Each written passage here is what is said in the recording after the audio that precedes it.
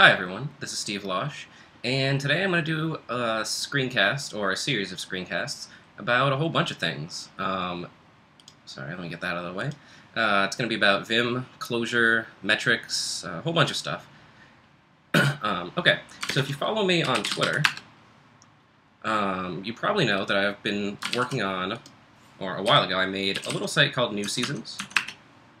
And basically all it is a little way. Sorry, let me type my password. So New Seasons is a little Clojure web app. It's written in Clojure with the Noir framework. And all it does is lets you search for TV shows. Oh, can't type today.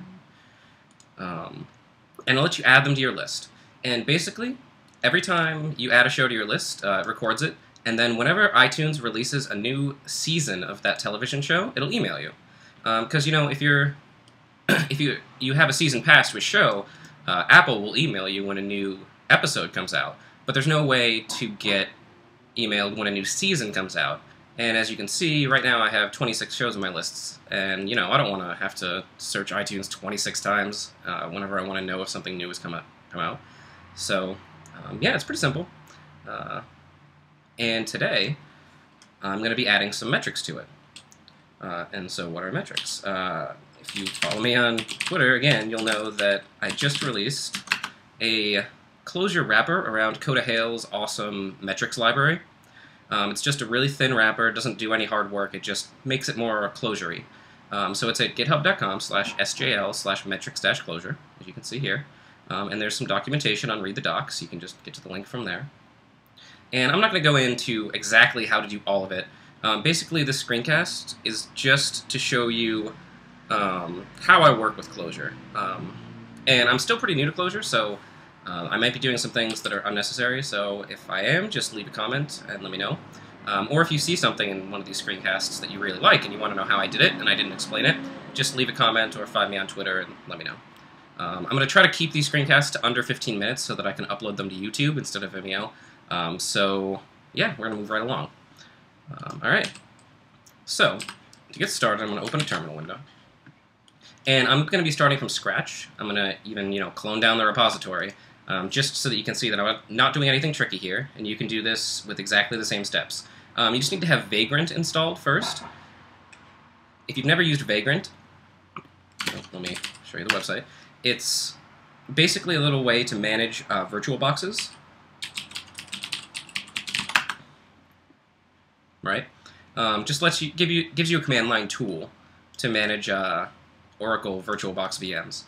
It's really handy. It automatically provisions things for you if you write Puppet scripts and such. So all you need to do the same stuff I'm doing is gem install Vagrant if you have Ruby, and then you'll have the Vagrant command. And everything else, you're all good. So I'm going to go into source. I'm going to clone it down. I have it on GitHub and Bitbucket. I'm going to use Bitbucket because I prefer Mercurial. Second. So I'm going to clone down. Oh, it would help if I typed the clone command. Oh. Okay. Alright. Let me make this a little bigger so you can see what's going on here. Okay. So I cloned down the repository. cdn. ls. Okay. Got my code. Now, if you haven't used Vagrant before, you might not understand exactly what I'm doing here, but just bear with me for now. The trick to this is that I have to use host-only networking, and you'll see why in a little bit, but just trust me, for right now, just accept that you need to use this with Vagrant, so I'm going to do that. And I'm going to start up the Vagrant box, so Vagrant up, and it'll import the box and provision it with Puppet, and that's going to take a minute. So, while we're waiting for that, I'm going to open OmniGraffle and just kind of sketch out how New Seasons is laid out, just to give you some kind of idea what it looks like. Basically, if this sheet of paper here is my laptop, so my development machine, inside of that is going to be running the Vagrant VM, right? It's running Ubuntu 10.4. Okay, so there's going to be a Vagrant virtual machine, right? And I'm going to be developing in MacVim. Let me drag that over here.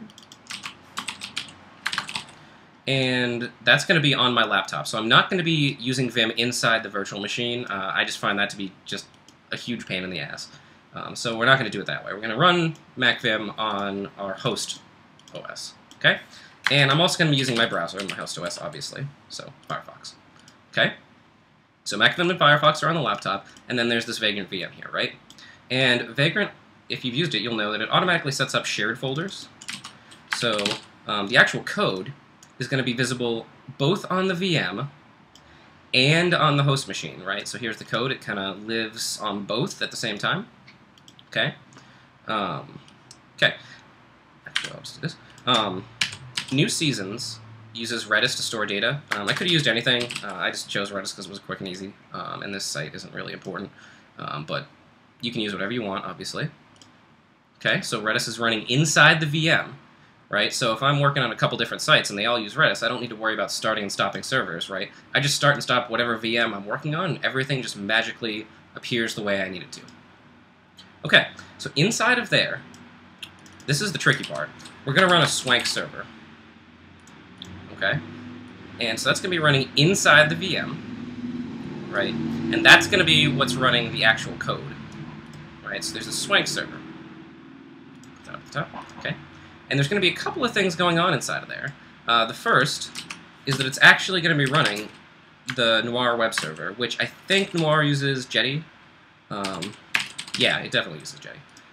Right, so it's going to be running the web server, right? And so that's running inside the Swank process. And so the web server is what's going to talk to the database, you know, do all this stuff. It's basically the application, okay? And so Firefox is going to hit the VM, and it's going to go through and eventually passes through Swank, and it's going to talk to the web server, because the web server is going to be listening on port 8000, you know. Okay, so what also is going to be in there is a REPL, and that's what we're going to use in MacVim to just try out ideas and evaluate code really easily. So let me move you over here. Sorry, this is going to get a little cluttered, but I just want to try to give you some kind of graphical overview of what the hell's going on. So MacVim's going to be editing the code, right? The Swank server is also going to be looking at the code, right, because it's going to be loading it. And MacVim's also going to be talking to Swank and the REPL inside of it. This is an oversimplification, but it's good enough for now. And then there's also going to be one more thing running inside the Swank server, which we're going to get to later. Just call it a mystery component for right now. Okay? So, that's the general idea. It's a little complicated, but don't worry, it'll just work for the most part. Okay? Alright. So it looks like Vagrant has finished provisioning. So what I'm going to do is SSH into Vagrant. Okay. I'm going to CD to wherever I put this thing. Oops, sorry, I think it's /Vagrant. Yeah, that's the shared folder, right? So if we look here,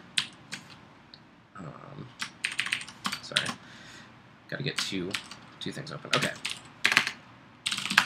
New Seasons. All right. So we have the same code in both places, right? Okay. So what I'm going to do here is first I need to install Swank Clojure inside the Vagrant VM.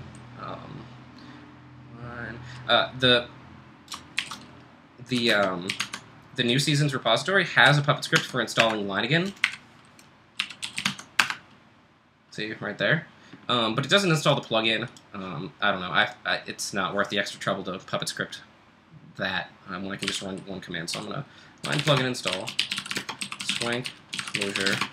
And I'm going to use version 1.2.1. The trick here is that if you're using MacVim with SlimV, you have to have the same version of Swank Clojure in SlimV and on the VM. Otherwise, things just go horribly, horribly wrong. So just trust me on that one. Just run the same version. And in this case, I'm running 1.2.1. So Lonigan's going to install that. It's going to take a second, but it shouldn't be too bad. We got about 2 minutes in this edition of the screencast, so I'll try to hurry things up. Don't worry, we'll get to actually coding pretty soon. Alright, so I got Swank Clojure here. I'm going to run line deps to pull down the dependencies. And it's going to take a second. While we're doing that, if I look at the Vagrant file, you can see that I set up the host-only networking to point at this address. So if I copy that, I should be able to ping that from this machine, right? And that ping is hitting the Vagrant VM, okay? I don't need that. So what I'm going to do is over here, in Firefox, I'll be eventually, once I get the stuff set up, I'm going to be hitting port 8000. Right now the server's not running, so it can't find it, but that is trying to talk to the VM. Okay? Yeah, it takes a second to pull down all the depths, sorry. Come on.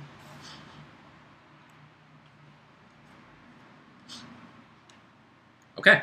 And now, just like any Noir project, you should be able to do a line run. And we don't have to worry about starting Redis or anything. Oh, I need to, yeah. So, I purposely did this. I need to copy this settings file. This is just with my New Seasons project. I set up a separate settings file. Oh, sorry, I need to copy the Vagrant one. Okay. Ugh, so used to oh my Z shell. Alright, now I should be able to do that on. And it should work. Like I was saying, you don't need to start Redis manually or anything. The Puppet scripts take care of that for you, which is the really awesome thing about Vagrant.